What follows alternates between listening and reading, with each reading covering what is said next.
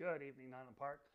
Hope this finds you having a fantastic and happy kind of Wednesday. It's a blessing to be back with you tonight as we continue our study in Joshua. We're going to be in the last part of Joshua 8, the last 6 verses 30 through 35, and we're going to touch on the topic of renewal. Before I start, as always, please make sure you pick up that prayer sheet that Amy so faithfully sends out to you. Make sure you include that in your daily prayers and lift our brothers and sisters up in Christ. Let's continue to share and rejoice with them in their joys and to help them carry their burdens as they walk through this crazy time in the world, all right? I'm going to pray for us, and then we will read our text and dig into our study tonight. Let's pray. Heavenly Father, what a blessing it is and a privilege it is to be able to freely gather together in your name, to be able to freely gather together to study your word, to grow ourselves and continually conform ourselves into the image that you have created us to be. But Father, we can't do that without your help. We can't do that without the guidance of the Holy Spirit, and we cry out to the Spirit today, Father, to open our eyes, to let us see, to open our ears and let us hear, to change and impact our lives with the power of your word.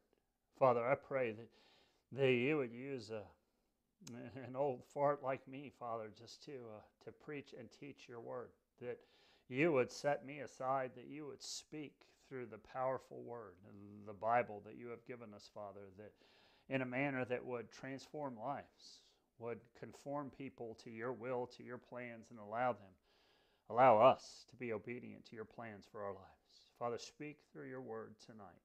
Impact us and change us for your glory, for your praise. And it's in Christ's name we pray. Amen. All right, if you would, follow along with me, and I'm going to go ahead and start off and just read our verses. Joshua 8, verses 30 through 35.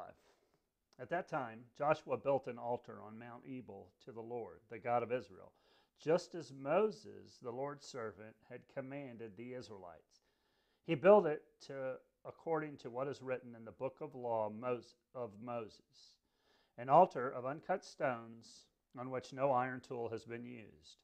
Then they offered burnt offerings to the Lord and sacrificed fellowship offerings on it. There on the stones, Joshua copied the law of Moses, which he had written in the presence of the Israelites.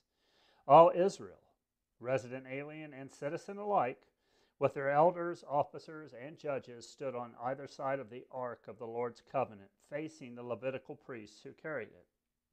Half of them were in front of Mount Gerizim and half in front of Mount Ebal, as Moses, the Lord's servant, had commanded earlier concerning the blessings of the people of Israel. Afterward, Joshua read aloud all the words of the law, the blessings as well as the curses, according to all that is written in the book of the law. There was not a word of all that Moses had commanded that Joshua did not read before the entire assembly of Israel, including the women, the dependents, and the resident aliens who lived among them.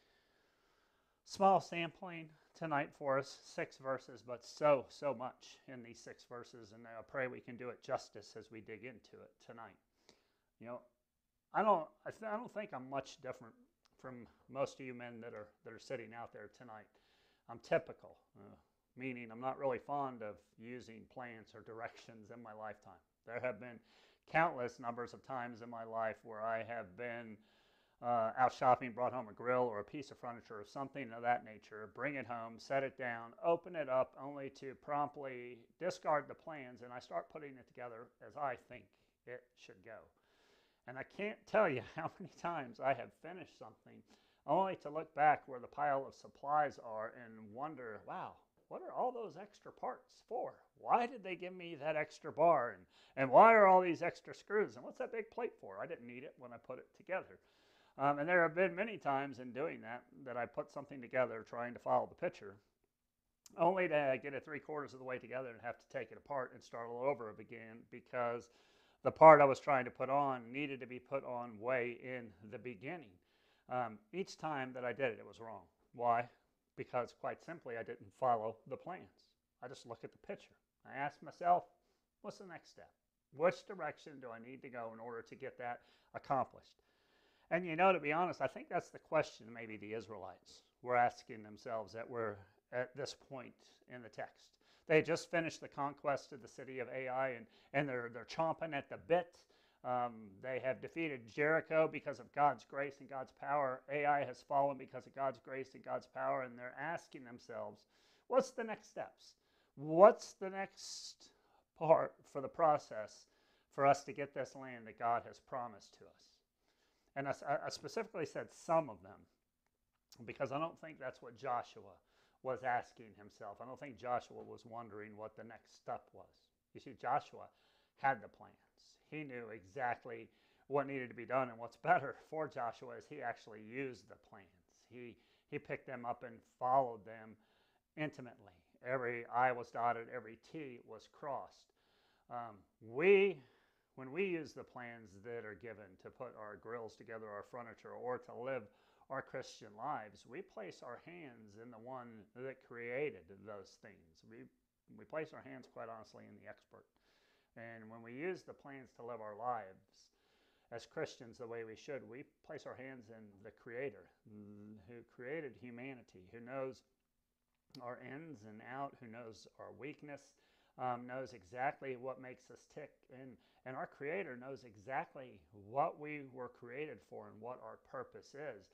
And He knows why it has to be done exactly as it has been planned. If you remember, go all the way back to Joshua 1:8 and listen to what it said in our opening book. It says, "This book of instruction must not depart from your mouth. You are to meditate on it day and night so that you may carefully observe everything in it. For then you will prosper and succeed in whatever you do." See, Joshua not only had the master plan, he not only had the book that laid out everything that he needed to know in order to be successful, to be obedient to God's plan. He had the perfect script, and he followed the script in detail. He had zero doubt as to what would come next for the nation of Israel. Go with me, turn one book back, and we'll look at what Joshua is reading that gives him this confidence to be able to follow it. Let's look at Deuteronomy 27 and listen to verses 1 through 8 here. Deuteronomy 27, verses 1 through 8. It says, "Moses and the elders of Israel commanded the people, keep every law, keep every command I am giving you today. When you cross the Jordan into the land the Lord your God is giving you, set up large stones and cover them with plaster. Write all the words of this law on the stones after you cross in to enter to the land the Lord your God is giving you, a land flowing with milk and honey, as the Lord, the God of your fathers, has promised you. When you have crossed the Jordan, you are to set up these stones on Mount Ebal as I am commanding you today, and you are to cover them with plaster. Build an altar of stones there to the Lord your God. Do not use any iron tool on them. Use uncut stones to build an altar of the Lord your God and offer burnt offerings to the Lord your God on it. There you are to sacrifice fellowship offerings, eat, and rejoice in the presence of the Lord your God. Write clearly all the words of this law plastered with stones." Jump down and read verses 12 and 13 because they're pertinent to us as well. It says, "When you have crossed the Jordan, these tribes will stand on Mount Gerizim to bless the people: Simeon, Levi, Judah, Issachar, Joseph, and Benjamin. And these tribes will stand on Mount Ebal to deliver the curse: Reuben, Gad, Asher, Zebulun, Dan, and Naphtali." And it says that the Levites will proclaim them in a loud voice to every people. There is so much direction in what we just read. You see, after they entered the promised land, they are to make their way word through the promised land to Mount Ebal, where they are to write all of God's words down, God's words of the law. They are to write them down on stones, and the stones are supposed to be coated with plaster for the people. An altar is supposed to be built, and on that altar they are going to offer their burnt offerings, and then they're going to offer their fellowship offerings that they make to the Lord. And then they are to assemble the tribes. 6 are supposed to be on Mount Ebal, and 6 are supposed to be on Mount Gerizim, and they're supposed to recite the blessings and the curses. Those are the plans that were given in Deuteronomy 27 that we find Joshua completing in our text tonight. And not a step is missed as Joshua goes through these and he fills them out. There's going to be no shortcuts at all in this text because it is, as verse 131 says, just as Moses, the Lord's servant, had commanded the Israelites. Joshua was intimate on detail because he had the plans, and he followed the plans that he needed to do. Follow the plan. I think that's the message that we see in our text right off the bat as we start off our study tonight. You see, Mount Gerizim and Mount Ebal stand opposite of each other. And after God gave them the victory at Ai, and the Israelites, they all traveled to the valley of Shechem, which just so happens to be right in the middle of these two mountains. And it's the same place that was described by Moses earlier. Go back to Deuteronomy 11, and let's look at 29 and 30. And it says, when the Lord your God brings you into the land you are entering to possess, you are to proclaim the blessings at Mount Gerizim and the curse at Mount Ebal. Aren't these mountains across the Jordan, beyond the western road in the land of the Canaanites who live in Arabia, opposite Gilgal, near the oaks of Moreh? So this was preordained and planned by God and given out a long time ago. And Moses describes this for us all the way back in Deuteronomy chapter 11. So we need to understand that none of this, none of what we read tonight and we study in verses 30 through 35 is by chance. And you have to understand the attention to all the details that is involved in exactly what's going on here. If you go back and research and do some look into the history of it, Mount Ebal was a barren, destitute, and rocky place. Excuse me. It's where they would find all the stones that they would need in order to build the altar as they were sacrificing and offering their burnt offerings. Now, Mount Gerizim, which was opposite of it, was a lush, wooded, tropical paradise filled with fruit. And that is where they would recite the blessings. You see the details? How it all mixes and how it all fits together in a manner that only God could cause it to fit together. Even the characteristics of the land. Mount Ebal, which is destitute, barren, and rocky, and Mount Gerizim, which is lush and wooded and fruitful. Even the characteristics of the land are going to add to the message that the law would proclaim when they recite the law. That there's only two ways to live. And those ways each carry uniquely different consequences. You know, it's going to be a powerful message as they recite the message and go back through the law. It's a message that has stood the test of time throughout the years. And it's a message that we would do well to heed and to listen to today. You know, we know from what we read in Deuteronomy that God had commanded Moses that these events should take place as soon as they get into the promised land. So I know some of you out there have questions. Well, they didn't do this as soon as they got into the promised land. Why not? Were they disobedient? And the problem was where they were going, Shechem, both Jericho and the city of Ai lay right in the path. So both of those two major obstacles had to be taken care of before they could get into the promised land in order to take care of what God had spoken of through Moses. There was that delay from the initial defeat at Ai, and that defeat also alienated God from his people. So before they can go on and before they can go any further, there needs to be a renewal of that relationship. And that renewal started with the judgment that was passed upon Achan. But now we're at a point where there needs to be a national renewal, where the entire nation of Israel needs to renew the covenant with their Lord, on whom everything depends as they continue to take the land that the Lord their God has given them. But God is also and has always been, as we have walked through this, moving in grace towards his people. And that order is important for us. They need to renew the covenant, and God is going to extend grace. And when we look at it, we see that same order, because in verse 31 in our text, we find the sacrifice, the burnt offerings come first. And then the sacrificial fellowship offerings come second. And then they do the reading of the law. The blessing as well as the curses will pop up. And the entire assembly of Israel, in verse 35, as we're talking and we're reading, it says, not a word that all of Moses had commanded that Joshua did not read before the entire assembly of Israel, including women, dependents, and the resident aliens who lived there. as we have walked through Joshua and made it thus far, they're in the process that they're going to build another altar.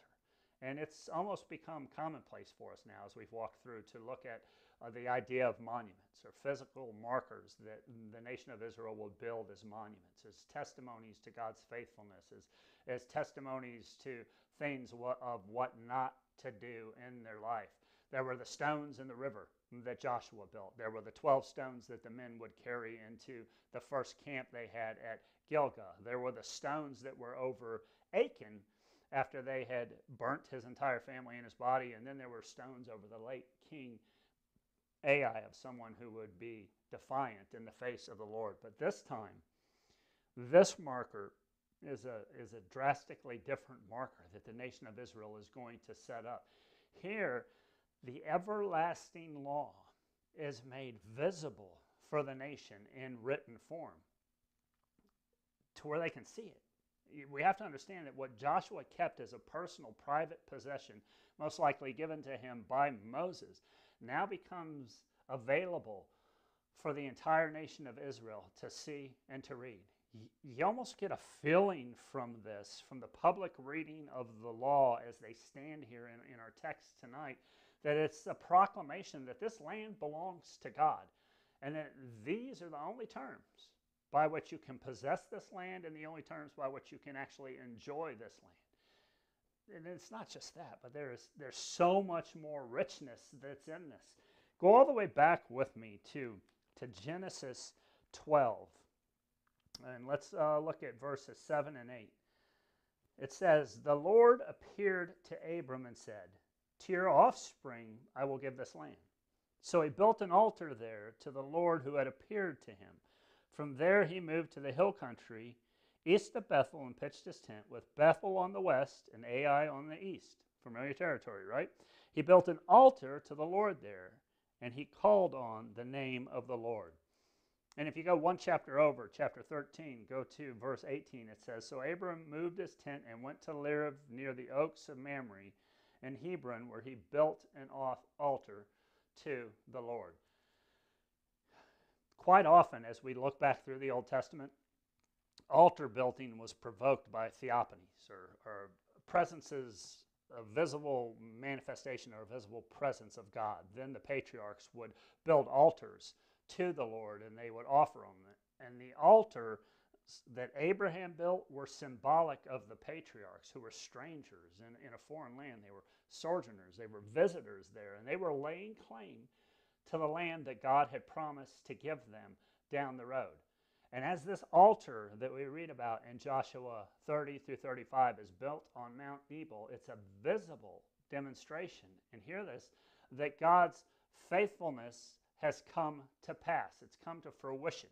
The land that God promised Abram all the way back in Genesis is being given to them. The land is theirs, and it's still another sign for them as they look at this altar with the words on it of God's faithfulness, that whatever God says comes to fruition and the land is actually there.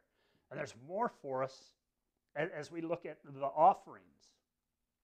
And we got to listen to this, because first the altar is built at the place where the curses are going to be pronounced, right? The altar is built on Mount Ebal. That's why we see the burnt offerings come up in verse 31 first. Listen, it says, "Just as Moses, the Lord's servant, had commanded the Israelites, he built it according to what is written in the book of the law of Moses, an altar of uncut stones on which no iron tool has been used. They offered burnt offerings to the Lord." Burnt offerings are first. It's the first thing that comes up. That's where the curses are pronounced. Do you remember back in Leviticus when it talks about offerings, when the sacrificial system first started? Burnt offerings were at the very, very top of the list. Go all the way back to Leviticus 1 and listen to what verses 1 through 4 says. It says, "If his offering is a burnt offering from the herd, he is to bring an unblemished male. He will bring it to the entrance of the tent of the meeting so he can be accepted by the Lord. He is to lay his hand on the head of the burnt offering." Why? Hear this. "So it can be accepted on his behalf to make atonement for him." atonement had to be made. It would cleanse him of his sins. It would renew his relationship and right his relationship with the Lord. And these sacrifices come first because they deal with the covenant breaking, the residual effects of breaking covenant with the Lord. The atoning sacrifice that we're talking about here that they do first, the burnt offerings, removes the guilt, and it reestablishes that right relationship between a repentant nation and their sovereign Lord. And it's only after atonement is done and reestablished that you can offer the fellowship offerings and you can restore the fellowship. And the fellowship offering has the same requirement as you read through the text. It has to be without spot or blemish, without wrinkle. They place their hand upon the animal's head, but this time it's a voluntary act of worship, and it's born out of thanksgiving of a restored relationship with God and other brothers and sisters that are around you. And it includes a communal meal where everyone that would participate and everyone that was covered can sit down and feast on part of the animal that was offered. So hear this now. First, righteousness has to be established. People have to be made right, and then fellowship can occur. And that theme is prevalent throughout the Old Testament. As we look at the Old Testament, there can be no fellowship with God nor his children except on the basis of righteousness, except on the basis of being made right with God, of being atoned for. And I think our entire passage tonight that we look at in Joshua 30 through 35 is a testimony of God's faithfulness to his people. And think about it. Its location is inside the promised land. It's the land that he promised to give to his people. It has a spiritual purpose of renewed fellowship with God and the blessings that follow, and they all testify and they scream to the fact that God is on point. He's on target and on pace with his plans that he set in motion before the world began. And his plans are to multiply and bless his people. And his people are now in the promised land reaping those blessings. But there's a catch for the nation of Israel here. Israel must, as they go through this, recommit to the covenant obligations. And that's what all the covenant blessings hang on. Everything is there. I mean, as they go through this, everything is there. It's all waiting just to be gained. The ark of the Lord's covenant is there. God's presence in the midst of his people. And it's symbolic for us that he is the center of their entire lives and everything that they have. And the fact that they're gathered there in the land that God promised to Abraham all the way back in Genesis 15 is a testimony to his faithfulness, and the people own it and they possess it and they are expanding. And this promise was made so long ago. So it screams for something to rejoice at, something to be thankful at. So in this, as they do this, and I believe that there was a strong sense of joy and a strong sense of thankfulness in these fellowship offerings after the burnt offerings. Because not only has God promised, but God has accomplished by his sovereign will and by his purpose, and he has accomplished it. Hear this now, despite Achan and despite his disobedience, God's word and his promises still prevail. The victories they have seen have been powerful. They have been complete. And they are going to need those, and they are going to need to think about those as they prepare for the coming things that God has in store for them as they continue to take the land and to continue the conquest. And understand, who needs to hear? Who needs to hear the book of this law as they read the entirety of the book of the law that is written out? And listen to verse 33. It says, all Israel, resident, alien, and citizen alike, with their elders, officers, and judges. And then in verse 35 it says, including women, the dependents, and the resident aliens who live among them. They don't need to just hear some of it and zone out. And I have been guilty of that before, and I know other brothers and sisters who have been guilty of that. But listen to verse 34. It says, Joshua read aloud all the words of the law. It goes on to say he read the blessing as well as the curses. Each individual And don't think that this is just for Joshua and the nation of Israel, but each individual that is there has a responsibility to be obedient in terms of the covenant. And at this point, neither gender, nor age, nor ethnicity can be used as an excuse or a cause for exception why we don't have to be obedient to the covenant terms.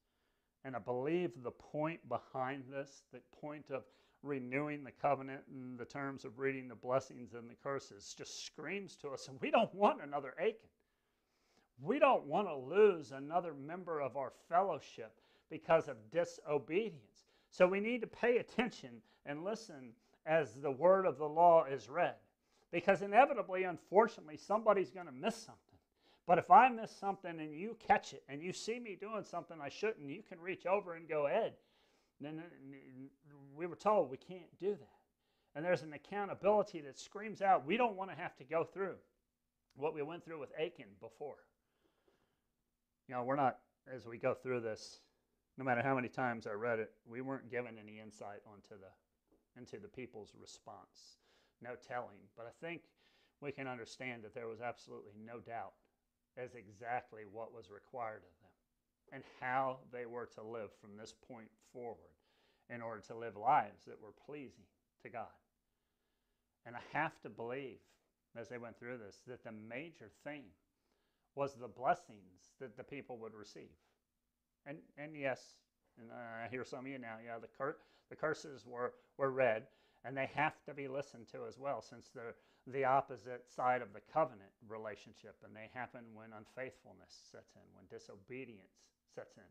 But I don't think they're the main point of what the people were to hear, just as avoidance of the curses shouldn't be our main motivation, or avoidance of going to hell shouldn't be our main motivation. The blessings here that they read aloud were designed to win the nation's affections, so that obedience would have been a natural response of their thankfulness. It just would have flowed from them. In our terms, I guess if you wanted to say it nowadays, we could say, just look at what can be yours.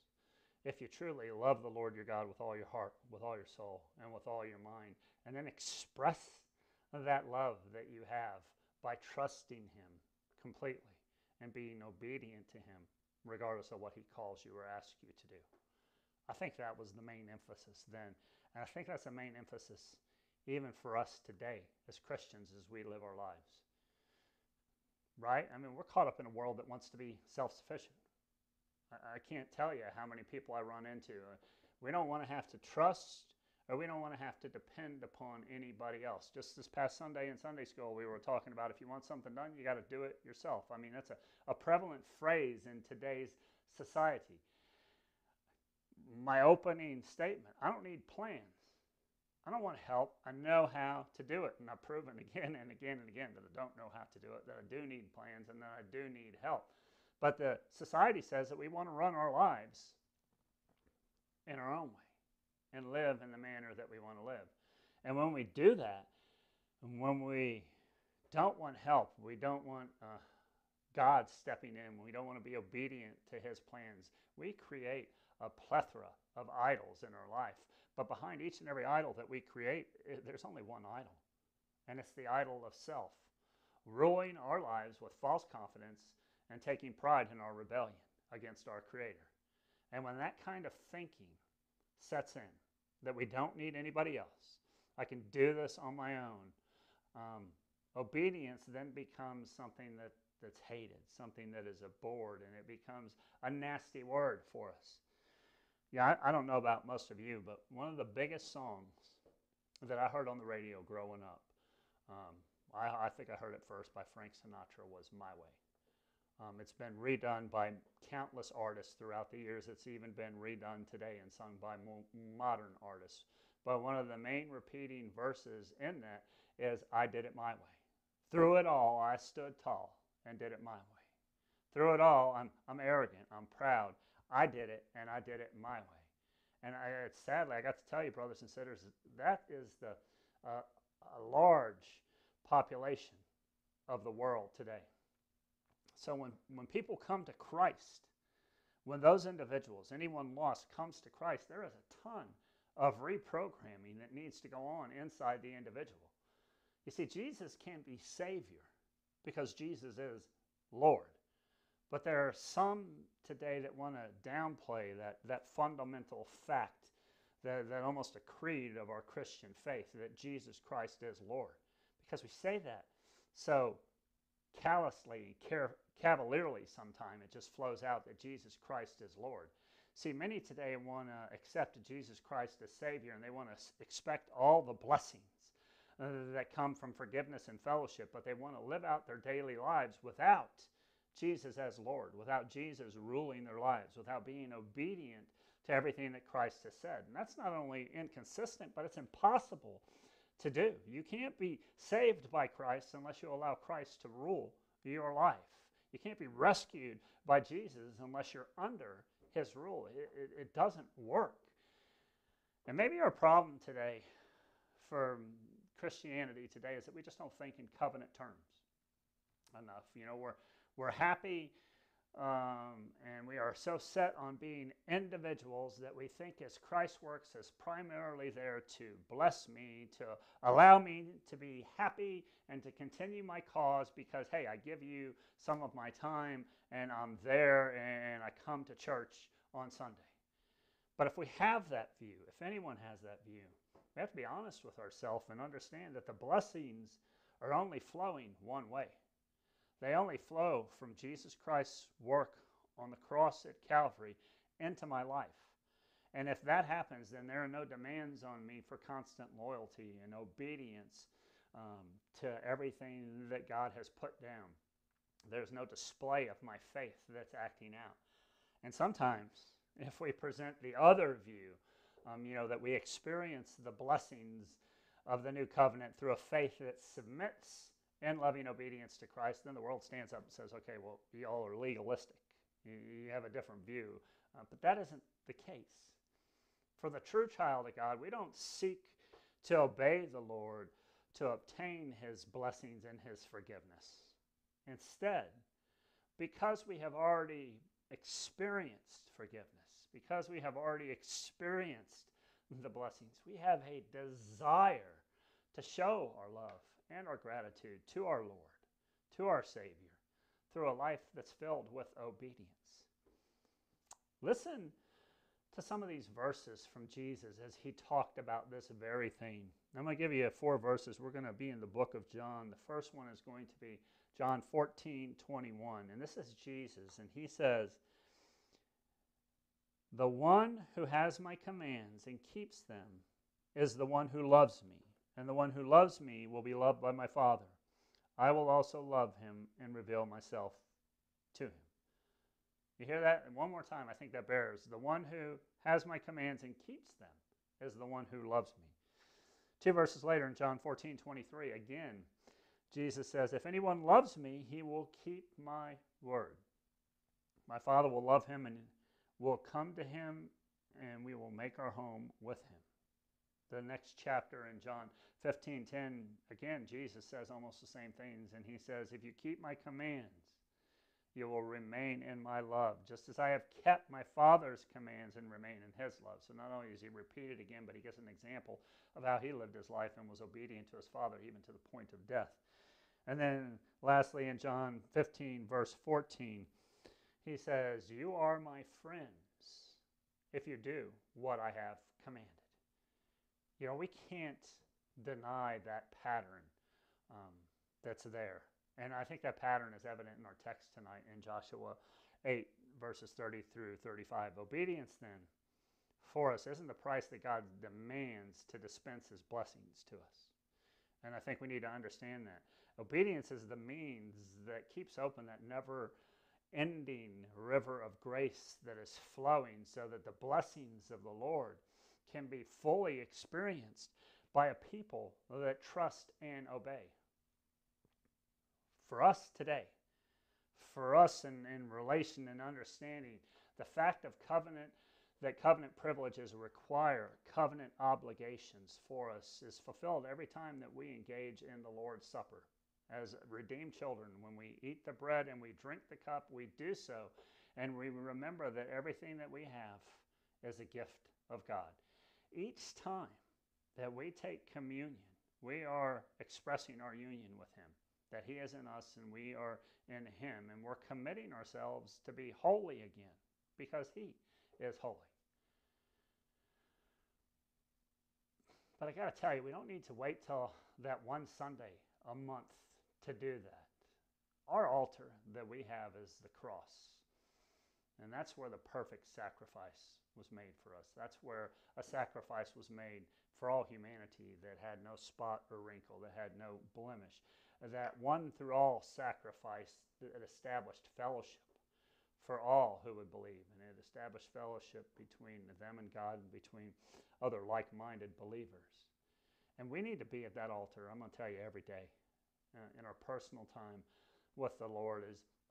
As you sit down early morning, late morning, mid-afternoon, evening, whenever your personal time is, and you need to reclaim, we need to reclaim that forgiveness that he gave us. And we need to reaffirm our trust in his promises and his plans for our life and renew our commitment to be obedient to his commands that he gives us. You know, that's how God did it after the victory at Ai, right? The place of sacrifice became the place for covenant renewal.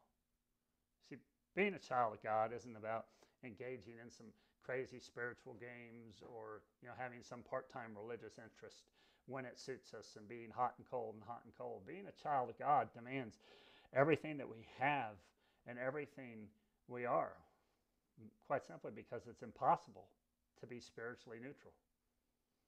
We dare not, as we call ourselves Christians and children of God, we dare not worship at our cross and then get up and go on living lives in disobedience, because those two attitudes are diametrically opposed to one another. So instead, in our daily quiet time that we have with the Lord, let's do our covenant renewal with him. Let's seek him. Let's learn and desire to live in obedience. Even though we may stumble or fall along the way, remember, if our lives are characterized by faith and repentance, God is indeed with us and walking with us. And we can see through this that God is wholly committed to all who would trust and obey in him. And then his victories will become our victories. I pray that as you leave today, that you take away that you need to renew your covenant, that we need to renew our covenant daily in our quiet time with the Lord, and seek to live lives that reflect our trust and our obedience. I'll pray for us, and then we can go.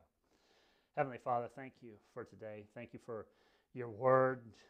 And Father, I pray that you continue to pour out the faith to us to allow us to trust and obey, to be obedient, and to seek to consistently renew our commitment to you, to be obedient children, to shine our light in a lost and dying world. We pray all this in Christ's most precious name. Love y'all. Hope to see y'all soon. Have a blessed week, and I will see y'all Sunday morning.